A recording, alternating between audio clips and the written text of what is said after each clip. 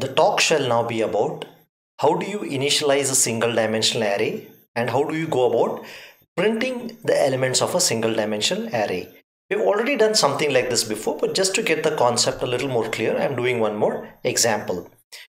So what this array is doing is, let us say the indices or the subscripts represent the roll number of a student, and all these are marks in a subject. Okay, let's say I only have 10 students in my tutorial class and I have given them roll numbers starting from 1 to 10, and each of these values 70, 90, 55 represent the marks they have got, say, in a test of English.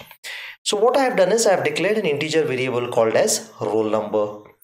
I have declared an integer array marks of size 10. So in the 0th position 70 is existing, first position 90, and in the 9th position 20. So totally I have marks of 10 students, and these are the 10 marks. Now what I am doing is, if a student gives me a roll number, I am going to write a program to print and tell him what his or her marks are in the subject of English.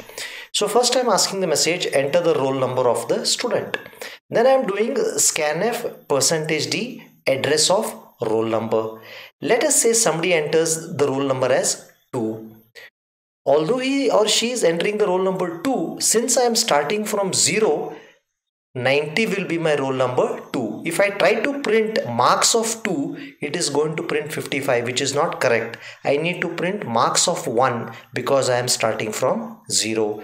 So what I am doing is I am reading the roll number into a variable called as roll number. Then marks of roll number, let's say roll number 2, okay, is equal to roll number is 2, marks of roll number minus 1. I am doing roll number minus 1 because I am starting from 0. So 2 minus 1 is 1. Marks of 1 is 90. So marks of student roll number 2 is 90. Let me take one more example. Let's say I want to find the marks of roll number 10. So I read the roll number as 10. So I say marks of roll number %d %e. The first %d is going to print the roll number.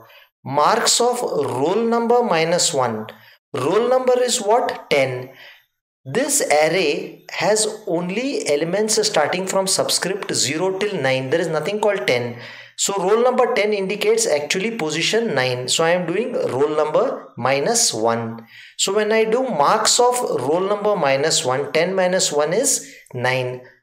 Marks of 9 is going to print as 20. So the marks of roll number 10 is actually going to print as 20. Now we'll do this program in a slightly different way. Here what I am going to do here is I am going to read the marks of 10 students and simply print those marks. So using hash define, I have declared max as 10.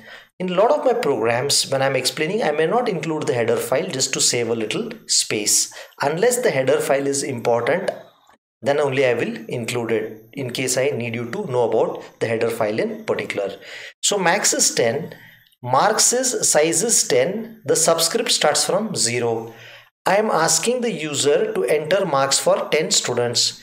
For I is equal to 0, I less than max, I am reading starting from the 0th location address of marks of I.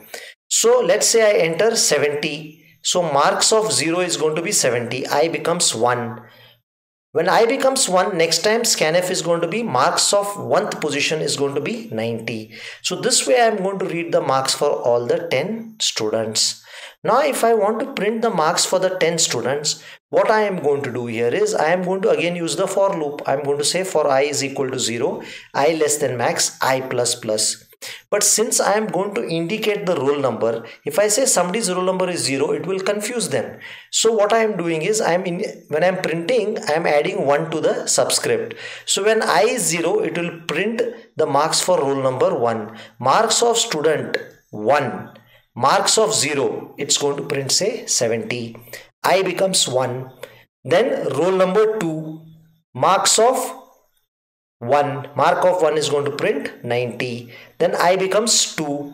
When I becomes 2, 2 plus 1, so for student 3, marks of 2 is going to be 55.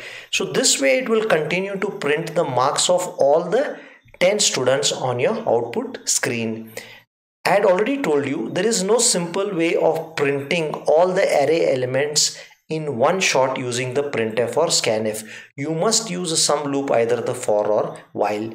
Almost every time you will generally be using the for loop for printing elements of the array, because it provides you facility to initialize, check the condition and increment in a very compact manner.